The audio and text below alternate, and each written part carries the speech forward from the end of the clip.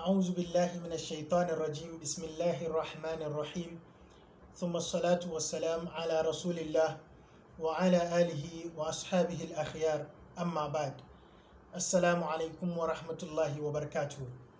I welcome you all once again to this episode 22 of the Golden Word series.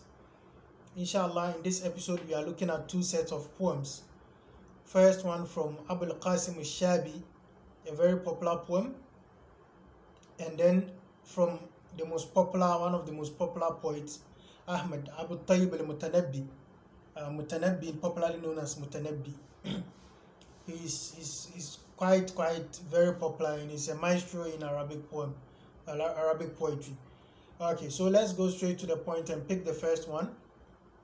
Basically, what we are doing today is about being ambitious and not always laying low, living a base life. You have to struggle for higher height.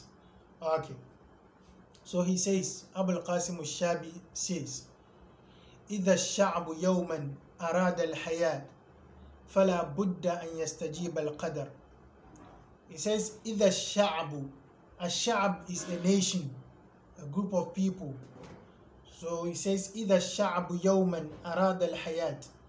If the nation or the group one day wants to live, if they want to revive, this is a kind of rhetorical saying to mean that when you live a base life, you are not really living. Now, when you seek for higher heights and you achieve it, that is when you are really living. You struggle for higher heights. So he says, إذا الشعب يوما أراد الحياة. If the youth or the nation once wake up and say they want to live, فلا بد أن يستجيب القدر. Then this nation definitely must accept or must welcome destiny. And you have to face it, how it is. And he says, وَلَا بُدَّ لِلَّيْلِ أَن ينجلي. And of course, the darkness of the night must split open for light to come through. So it's just showing how you must push hard to make sure that the night leaves and then brightness takes over. He says, وَلَا بُدَّ لِلْقَيْدِ أَن ينكسر. And definitely, the chains, the shackles of life must break. Just showing the vim, the enthusiasm that when you want life, you should have. And he says, وَمَنْ لَا يُحِبُّ صُعُودَ الْجِبَال. Su'ud is the verbal noun from sa'ada, yas'adu, su'udan, climbing. It says, وَمَنْ لَا يُحِبُّ صُعُودَ الْجِبَال. And whoever does not love to climb mountains, that is, you don't like hardships, you don't like anything challenging, يَعِيشُ أَبَدَ الدَّهْرِ بَيْنَ الْحُفَرِ. This person will live forever in holes, in pits. If you don't want to hit higher heights, struggle and hit higher heights, you always live low. Abad dahr is all across time, forever. And hufar is the plural of hufra, that is a pit or a hole. And it says, وقالت لي الأرض لما سألت. Says, the earth told me when I asked. Aya he calls the earth mother, as everybody mostly referred to. Says, Aya oh mother, هل تكرهين البشر. Do you hate mankind? And he looks at life and whatever is happening in life, and he's seeing that people are living a low life and people are not really getting it at all. Some people are really struggling. So he had to question the earth. Do you hate mankind? Why is it that you make people suffer? And then the earth told him, أبارك في الناس أهل الطموح. أبارك في الناس أهل الطموح. I bless among people those who are ambitious. طموح is ambition. Those أهل الطموح, those who are ambitious. He says, أبارك في الناس أهل الطموح. I bless those who have ambitions among people. ومن يستلذ ركوب الخطر. And whoever takes as something sweet, ركوب الخطر. Rukub is riding, al-khatar is danger, yani riding danger. Whoever finds it sweet to ride on dangers. This is just a symbolism. It says whoever likes to take on challenging affairs, that is what it means. Yastalizzu from istaladha. Istaladha means to find something sweet. Ayo. So it says, وَأَلْعَنُ. I bless this group of people who like hardship, who like to face it. I bless them, who have ambitions, who have ambitions. I, the earth, I bless them. And he says, وَأَلْعَنُ مَنْ لَا يُمَاشِ الزَّمَانَ. And I curse those who do not move with time. Arabs will say mutakhallif, yani regressive. Somebody, life is moving ahead, people are learning, and we are leaving things, a lot of archaic things behind. That is when people are hooking up to it. Somebody is now finding it latest. These people who do not match with time, the earth is saying that وَأَلْعَنُ مَنْ لَا يُمَاشِ الزَّمَانِ. And I curse those who do not match the era. وَيقنع بالعيش. And is satisfied with the living. عيش الحجر, the living of stone, the life of a stone. He is satisfied with living the life of a stone. What is عيش الحجر here? That is a static life, a life that is not dynamic. It does not get updated. Anybody who lives this life, the earth is saying here that it curses you, and the earth blesses those who are ambitious and takes up to challenges. Okay, so that is what al-Qasm al-Shabi tells us. This, what I've done is, the poem is a long poem. I just picked some lines of relevance to our topic. I selected it. Okay. He says, إذا الشعب يوما أراد الحياة فلا بد أن يستجيب القدر ولا بد لليل أن ينجلي ولا بد للقيد أن ينكسر ومن لا يحب صعود الجبال يعيش أبد الدهر بين الحفر وقالت لي الأرض لما سألت أيا هل تكرهين البشر أبارك في الناس أهل الطموح ومن يستلذ ركوب الخطر وألعن من لا يماشي الزمان ويقنع بالعيش عيش الحجر. Okay, we go to the second one, which is the poem of المتنبي. Somebody will say, why not Mutanabbi first? It is a disrespect to bring Mutanabbi second. This is actually an honor to put Mutanabbi second. He is an amazing poet. You can search on him from here.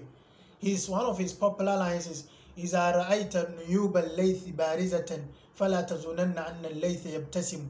If you should see that the canine tooth of the lion is wide open, or is open like that, if you see the tooth outside, do not be thinking that the lion is smiling. That is one of his sweet lines that he's very popular. You can check him out. So he says this about anybody who is taking on a venture, how you should take it up. If you are supposed to man up, man up. He says, إذا غامرت في شرف مروم. غامر is the verb from مغامرة, that is taking on a venture. غامرة is to venture into something risky, then you venture in. That is what we call غامرة. It says, إذا غامرت في شرف مروم. If you venture into seeking an honor, a required honor. Maroom, ay rama yarumu maroom, something that is required. Matlub yani, matlub. It says, إذا غامرت في شرف مروم. If you should venture into seeking an honor that is required, if you should venture into an honor that is required, what should you do? Then he says, فلا تقنع بما دون النجوم. Never be satisfied with anything below the sun, below the stars. Yani, if you should aim for honor, aim for the stars and above it. A very strong line. إذا غامرت في شرف مروم فلا تقنع بما دون النجوم. دون بمعنى تحت النجوم. Okay. It says فطعم الموت في أمر صغير. The taste of death in a light issue, in anything, nothing really important, the taste of death in such issues, كطعم الموت في أمر عظيم. It is just like the way you taste death when you are dying for a bigger cause. If you should die in an accident, same if you are lying in the room and you die, all of them is death. But طعم, the kalima طعم here means taste. أي ذوق, the way it feels. Okay. And then he says, ستبقي شجوها فرسي ومهري صفائح دمعها ماء الجسوم. What he is doing here, this particular line kind of is almost out of the course. He stepped out to tell you how he gets wild if he's supposed to stand for his honor. What he does is that we'll do a little bit of tahlil in this line. ستبكي شجوها. شجوة, الشجو is al-huzn. And then he says ستبكي شجوها فرسي ومهري صفائح. Now صفائح in the عجز البيت, the second part of the verse, the صفائح is the fa'il of the tabki. And shajwaha, the ha refers to صفائح. صفائح means, is the plural of صفيحة. And صفيحة is a sheet of metal, and also it refers to safe, sword. What is this sentence saying? ستبقي صفائح أو ستبقي الصفائح. The swords will cry شجوها أي حزنها, its sadness. ستبقي الصفائح شجوها على فرسي ومحري دمعها ماء الجسوم. What will happen? He is saying that my swords will cry over my loss of my faras. Faras is a horse, and then muhr is a colt, C-O-L-T. He's saying that anyone who kills his horse and his colt, his sword will cry with the blood of the person that is in seeking revenge. That is how tough you go. The tears of the sword will be the blood of anyone who takes or who kills or harms his faras and his muhr. The words we need here, shaju is sadness, huzn. And when we say shajahu al-amru, shajahu al-amru, the situation has made him sad. So satabki shajwaha farasi wa muhri, ay satabki safaihi, satabki safaihi huznan ala faqdi farasi wa muhri wa damuha ma'ul jasumi. Ma'ul jasumi here is used to represent a lot of blood. So he's saying that if anyone should harm my horse or my colt, then my swords will cry, but the tears of my sword will be the plenty, a lot of blood from those who harm my horse. Then he says, Kurin and Nara. This word that he's talking about, the Safiha, he's saying about them that Kurin and Nara, the swords have been put into fire.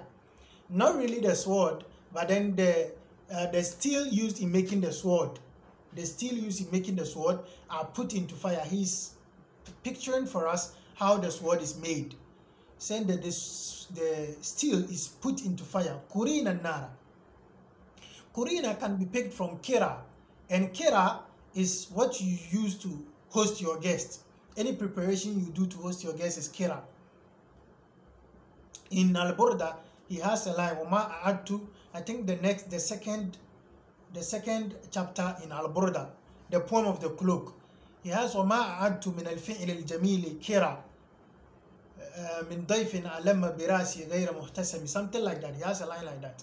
Kira is what you use to welcome your guest with. So it can Kurin and Nara. The fire has been used as a tool of hospitality for his sword. Basically, what he's saying is that his sword, the steel to make his sword, has been put into fire. ثم نشأنا فيها, and then the steel grew or got established in the fire. And he says, كما نشأ العذارى في النعيم, just as adara is the plural of adra, and adra'u is virgin, a pure maiden. It says كما نشأ العذارى في النعيم, just like pure maidens live in bliss. My sword was in the fire, turning and tossing, just like it is in a bliss. وَفَارَقْنَا السَّيَاقِلَ مُخْلَصَاتٍ. And this was, they left, فَارَقْنَا, they left the sayaqila. Sayaqila is the plural of sayqal, and sayqal is the one who finally polishes the sword. makes the final polishes. He says his sword left the soyaqila. It left those polishes. Mukhlasatun, pure. They've made it very pure, very sharp. That's what he means here. وَيديها, and the hands of these people who are doing the final polishes, ثيرات القلوم. And qulumi is the plural of, I think it's kelmi or something like that. Injury, juruh. So ثيرات القلوم, that is those who did the final polishes, due to the sharpness of the sword, they had a lot of injuries on their hands. They were not even safe. And he says, يرى الجبناء, here he used it to express if you should touch his horse and his colt, this is the kind of sword he is coming at you with, and he's coming in full vigor, full vim. That is just what he cut this portion to explain. And he says, يرى الجبناء أن العجز عقل. The jubana, that is a plural of jabin, cowards. The cowards, they see ajz, inability, as sensitive, being sensible. Yani he is coward, he's inside, there is a fight. Instead of stepping out to solve the fight, or instead of making sure things are okay in the community, he is thinking that let me stay in my room. And the coward is thinking that this inability of his, ajz means inability. That is why we called old woman ajuz. Ajuz, that is, she's weak. Okay. And the old man is not ajuz. The old man is sheikh. And old woman is ajuz. So he says, yara al-jubana'u, the cowards, they see anna al-ajza aqlun, that inability is some being sensible, some wise sense, yani. وَتِلْكَ خَدِيئَةُ الطَّبْعِ اللَّئِيمِ. And he's saying that, and that thinking of theirs is a khadi'ah, deception. Deception of what? At-tabi' al-la'imi. At-tabi' al-la'imi. And when we say at-tabi', we mean a nature, characteristic, attitude. Says this thought of theirs is a khadi'atun from a tabi' al-la'imi, from an accursed character, an accursed attitude. If you are there and you are coward and you are feeling your cowardness and staying indoors and not talking about issues, sensitive issues, a sense, he is telling you that this is a deception from an accursed personality. And he says, وَكُلُّ شَجَاعَةٍ, every braveness. وَكُلُّ شَجَاعَةٍ, every braveness. فِي الْمَرْءِ تُغْنِي, every kind of braveness in a person suffices the person. If you are brave, it suffices you from everything. And he says, وَلَا مِثْلَ الشَّجَاعَةِ فِي الْحَكِيمِ, but it is not like the braveness in the sensible person. In somebody who is wise and is brave at the same time, there is nothing like it. And he says, وَكَمْ مِنْ عَائِبٍ قَوْلًا صَحِيحًا. After speaking, then he says, there are a lot of people who attack, who dig holes in statements that are true. وَكَمْ مِنْ عَائِبٍ, that is, they find fault فِي قَوْلٍ صَحِيحٍ, in a right statement, then they will be finding fault in it. And he says, وَآفَتُهُ مِنَ الْفَهْمِ السَّقِيمِ, but then the fault is from the sick understanding. As-saqim means sick. And he says, وَآفَتُهُ, afa is a flaw, and the flaw is from the sick understanding. It is not the statement. As people attack Sahih Buhari, attack the Quran and all that, it is not those books that have the problem. It is from the weak understanding of people. Okay, in the light of this, I picked up a bait from somewhere. First of all, once there were these two people, Abu Tamam and Abu Sa'id. And Abu Sa'id told, Abu Tamam was speaking, but it wasn't understandable. So Abu Sa'id told him, Ya Abu Tamam, lima la taqulu ma yufham. Why don't you speak what will be understood? Then Abu Tamam said, Ya Abu Sa'id, lima la tufham ma yuqalu, or lima la yufham ma yuqalu. Why won't what I am saying be understood? You are thinking that the fault is from me because I'm speaking maybe in a higher language. Why don't you understand it? Why don't you check yourself? That is what he said. And again, there is a bait that says, وَالنَّجْمُ تَسْتَصْغِرُ الْأَبْصَارُ صُورَتَهُ. The star, وَالنَّجْمُ, the star, تَسْتَصْغِرُ الْأَبْصَارُ. Al-absaru is sight. The eyes or the sight finds the star to be small. Istasgara, to find something to be small, to consider something to be small. The eyes find it to be small. Then he says, وَالذَّنْبُ لِلطَّرْفِ لَا لِلنَّجْمِ فِي الصِّغَرِ. And the dhanb, the flaw or the sin, is لِلطَّرْف. A tarf is sight also. The flaw is from the eyes. لَا لِلنَّجْمِ. It's not for the star. The star is big in its space, but the sight can't capture the whole size. And he says, لَا لِلنَّجْمِ فِي الصِّغَرِ. The fault is not of the star in terms of the smallness. The star is not that small as we said. Okay, so there are people that you may be saying something true, but because they have a problem within themselves, maybe they hate you, they have a problem with you, then they will like to definitely find fault with what you are saying. You get it? That is what he is expressing here. He says, وَكَمْ مِنْ أَعِبٍ قَوْلًا صَحِيحًا وَآفَتُهُ مِنَ الْفَهْمِ السَّقِيمِ. A lot of people find fault with some correct statement, and the problem is that they have a bad understanding or sick understanding. And lastly, he says, وَلَكِنْ تَأْخُذُ الْآذَانُ مِنْهُ عَلَى قَدْرِ الْقَرَائِحِ وَالْعُلُومِ. But when something is said, تَأْخُذُ الْآذَانُ مِنْهُ, the ears take from it, عَلَى قَدْرِ الْقَرَائِحِ وَالْعُلُومِ. Al-qara'ih is the plural of qariha, and qariha is the first water that pumps out when a well is dug, and it is used for somebody's innate attitude. There are some attitudes that your life is based upon, the basic attitude, the fundamental attitudes that you have. These are your prowess, these are your powers. He's saying that when something is said, the ears takes from it per the strength of your innate attitude, wal ulumi, and your knowledge. So what he has said, he completed with it. Maybe as he has said, إِذَا غَامَرْتَ فِي شَرَفٍ مَرُومٍ فَلَا تَقْنَى بِمَا دُونَ النُّجُومِ. Somebody may be thinking and saying this is wrong, this is right. At the end of the day, he responded to you within the last line. So when you are seeking for anything higher, as we say, the sky is not the limit. Some will say the sky is your limit. The sky is the starting point. That is where we start hitting from. So I guess you've seen a word or two here. Okay, let me just read about Tayyib's own too.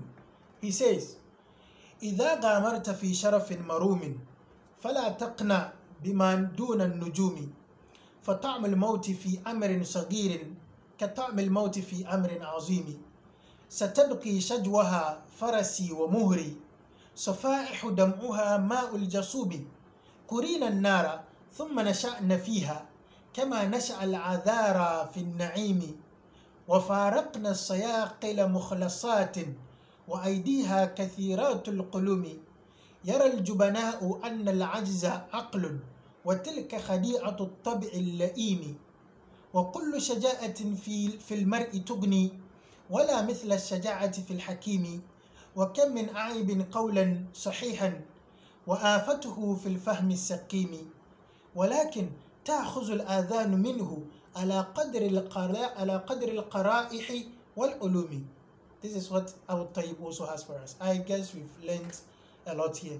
Inshallah, this lesson I was actually posted. I did it and posted it yesterday, but I wasn't feeling so well, so there were some bit of flaws. I wasn't able to really express the explanation I wanted to, so I pulled it down. So if it caused any inconvenience, I apologize. I hope focus is knowledge, and we hope to give out the best, and then we hope you also learn from it. Okay, so we end this episode here, inshallah, till we meet again in episode 23. Have a very good time. Have a blessed Ramadan. May we all be blessed with the night of Qadr, the night of decree. Ramadan Mubarak. Assalamu alaikum wa rahmatullahi wa barakatuh.